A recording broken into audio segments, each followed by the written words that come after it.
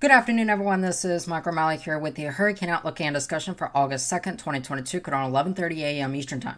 We have a lot to talk about today, including multiple tropical cyclones ongoing in the East Pacific and a look at the latest trends in the Atlantic Basin. Things are starting to ramp up, so let's go and jump straight into everything. Taking a wide look across the tropical Atlantic this afternoon, we noticed that it is pretty quiet right now across the basin. That is certainly some good news. No real organized activity, but we do have a few tropical waves coming off the coast of Africa right now. And these will continue moving westward across the tropical Atlantic over the next couple of days. But again, no subsequent development of these waves are expected as we progress forward in time. If we look at the East Pacific Basin, we do have a couple of ongoing systems currently. First of all, we have Tropical Storm Frank. Again, this is now rapidly weakening and probably will become a post-tropical cyclone later this afternoon. We have Tropical Depression Georgette on its last leg of life.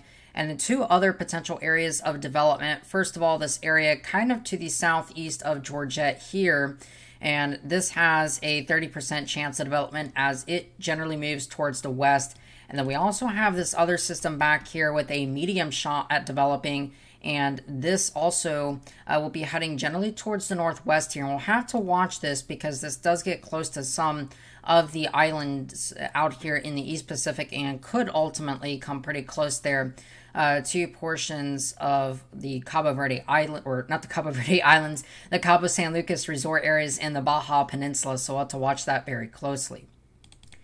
Now, across the central United States today, we have a couple of problems. First of all, in the heat department, it is going to be a hot one across the central part of the United States today. First of all, we have heat advisories stretching all the way from portions of Texas all the way through portions of Minnesota. Again, mainly we are expected to see temperatures that could soar into the hundreds across portions of even as far north almost as Des Moines, Iowa. Some of these heat advisories do include the potential for some heat indexes to reach about 110 degrees today. And all of that heat then is going to translate to a severe weather threat across portions of the northern parts of the United States today. We have a slight risk for severe storms today, generally north of Minneapolis, Minnesota, from about Duluth all the way out to Fargo and portions beyond that. There is a potential risk for some hail and wind today with a very low risk of a tornado threat, so something to kind of keep in mind there. And of course, we have a marginal risk surrounding that from just about Sioux Falls and Omaha all the way through portions of La Crosse and all the way through near Marquette, Wisconsin as well. So looking at the overall tropics here and what we're going to expect over the next couple of weeks, well, let's take a look at the GFS forecast. This is the 6E run valid for 8 a.m. this morning. We notice that there actually is a tropical wave right now that has emerged off the coast here. This is a pretty dry tropical wave, so there's actually no shower and thunderstorm activity associated with it. We notice that on the GFS forecast, it is pretty quiet across the basin really for the next several weeks. This goes out to about August 12th, and this is kind of what we were talking about, that the first part of August seems to be relatively quiet for now, and that is certainly some good news, but there is something starting to happen beyond that. So we need to actually take a look at the European forecast. This is the precipitable water forecast, so we're looking at the precipitable water anomalies. So is there more moisture or less moisture in the atmosphere? And what we're going to see here is that this is the overnight runs here. So we'll bring this out to about current time. This is valid for 2 p.m. this afternoon. We notice that again, here's that moisture plume associated with that tropical wave, not really doing too much right now.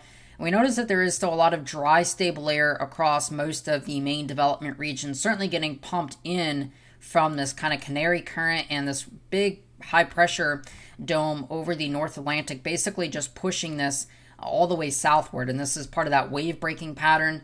But we notice that we start to see that begin to change here. This is about August 7th. We actually notice there is more relative moisture in the tropics at this time. And if we move this forward, now we notice what we do get is we still have this wave breaking pattern. We still see this dry air intrusion by August 10th. But notice that after that time, we start to get a buildup of moisture over Africa here. And this will eventually surge out into the Atlantic. And things begin to look to change. Now, this isn't still necessarily all that favorable of a look here in the precipitable water anomalies. But if we actually take a look here at the ensemble mean sea level pressures at this time, we actually notice that there actually is a fair amount of convection and potential tropical disturbances that are out here. We actually noticed several of these ensemble patterns here are suggesting that we could have some areas of low pressure or maybe even a tropical cyclone at this time. And one of the other telling things as well, that the MSLP anomalies at this time will now be well below average. If we actually kind of take a look at the pattern that we're in now, or that we were in, we actually had a period of above average anomalies, and that was helping to induce a little bit of an enhanced trade winds. But we continue with this below average, and now this actually moves further north as well, allowing the potential for the Canary Current to actually warm some, and the potential that we could stop having these dry air intrusions that come into the Atlantic Basin. Now, one of the interesting things as well is that the European Ensemble forecast, this is the EPS control through the next 46 days. So this goes out to about the 16th of September. So actually past our peak here. And we notice what's actually setting up is where the East Pacific Basin looks to be shutting down for the remainder of the season. This goes about through August 1st, or this was from August 1st, which is from yesterday, and downward in time to the 16th. We notice that there generally isn't really much activity, any really upward moving air in the East Pacific. Maybe a couple of induced Kelvin waves that come across here, maybe sparking some activity from time to time, but not really seeing too much. And the Atlantic Basin seems to be pretty dominated. The Atlantic and Indian Ocean seems to be favored for upward moving air, and that is certainly very favorable. And this is actually kind of resembled even in the GFS control as well. The GFS has certainly started to come around to the European idea, which means we are starting to get a convergence of the models to a more favorable pattern across the Atlantic Basin. Certainly has more upward moving air over Africa and the Indian Ocean, and pretty much we don't really see much activity, especially in the East Pacific, but some Kelvin waves passing through, especially earlier in through August, could spark some activity at that time. This goes out to about August 17th.